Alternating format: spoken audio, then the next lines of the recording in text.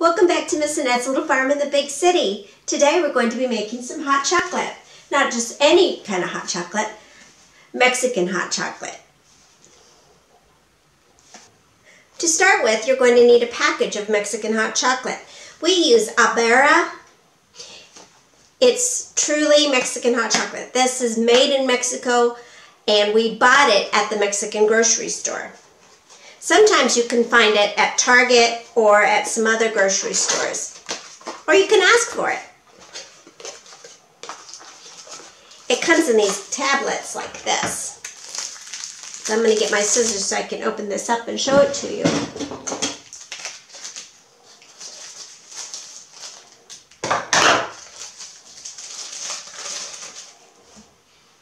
And this is what it looks like. I'm going to use the whole tablet to make our hot chocolate because I'm going to be making 2 cups.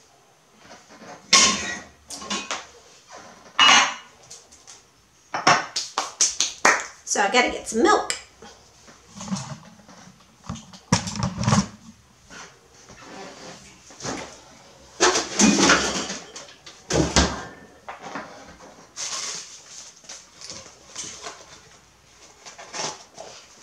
On the side of the package are the directions for you to go ahead and make this. It says 4 cups of milk.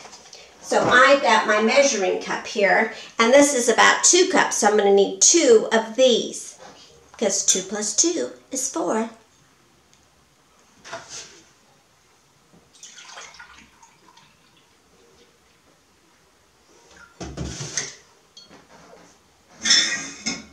One.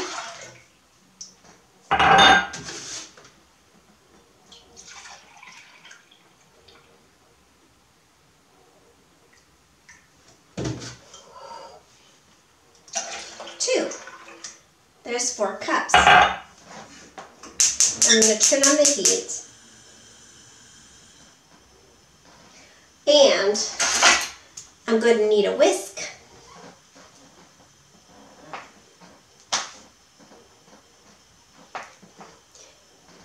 Now the heat and the milk will help this to dissolve, but it takes a little time and a little work to get it all mixed in.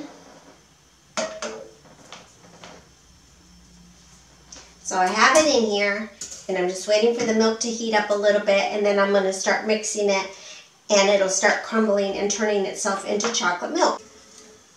My mother used to make this, and we always loved it when we were kids. And this is a picture of my mom right here.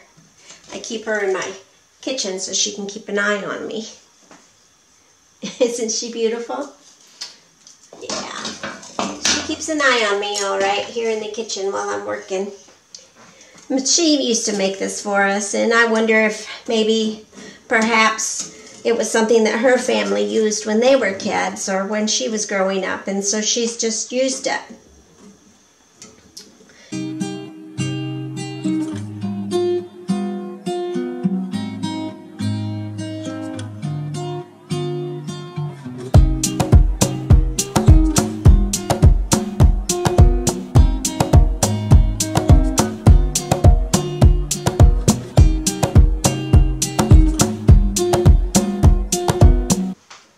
Chocolate's done, so I'm going to go ahead and put some in a cup.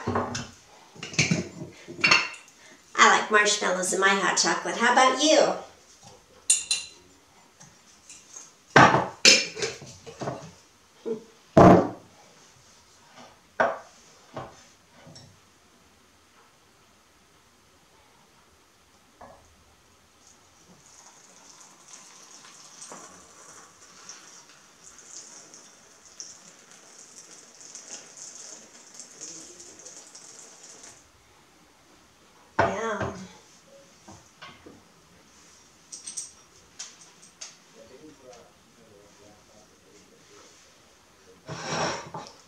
I also have some Mexican pastry to go with my hot chocolate. I hope this encourages you to try new foods from different families and different cultures. It's interesting and delicious. Thank you for visiting Miss Annette's Little Farm in the Big City. We'll see you next time. Bye!